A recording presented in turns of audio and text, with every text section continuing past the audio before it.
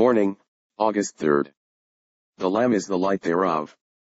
Revelation 21:23.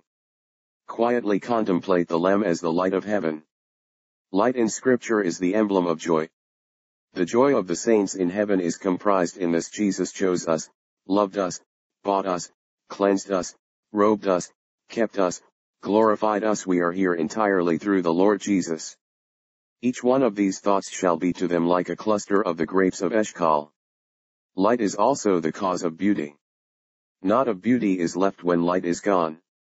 Without light no radiance flashes from the sapphire, no peaceful ray proceedeth from the pearl, and thus all the beauty of the saints above comes from Jesus. As planets, they reflect the light of the Sun of Righteousness, they live as beams proceeding from the central orb.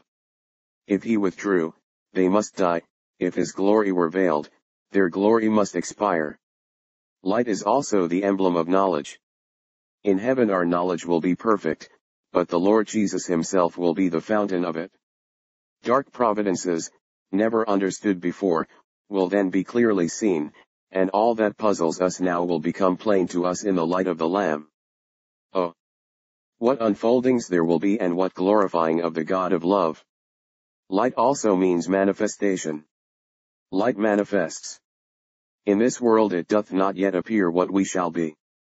God's people are a hidden people, but when Christ receives his people into heaven, he will touch them with the wand of his own love, and change them into the image of his manifested glory. They were poor and wretched, but what a transformation! They were stained with sin, but one touch of his finger, and they are bright as the sun, and clear as crystal. Oh! What a manifestation!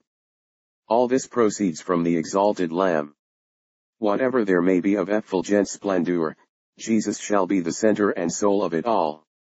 Oh! To be present and to see him in his own light, the King of Kings, and Lord of Lords.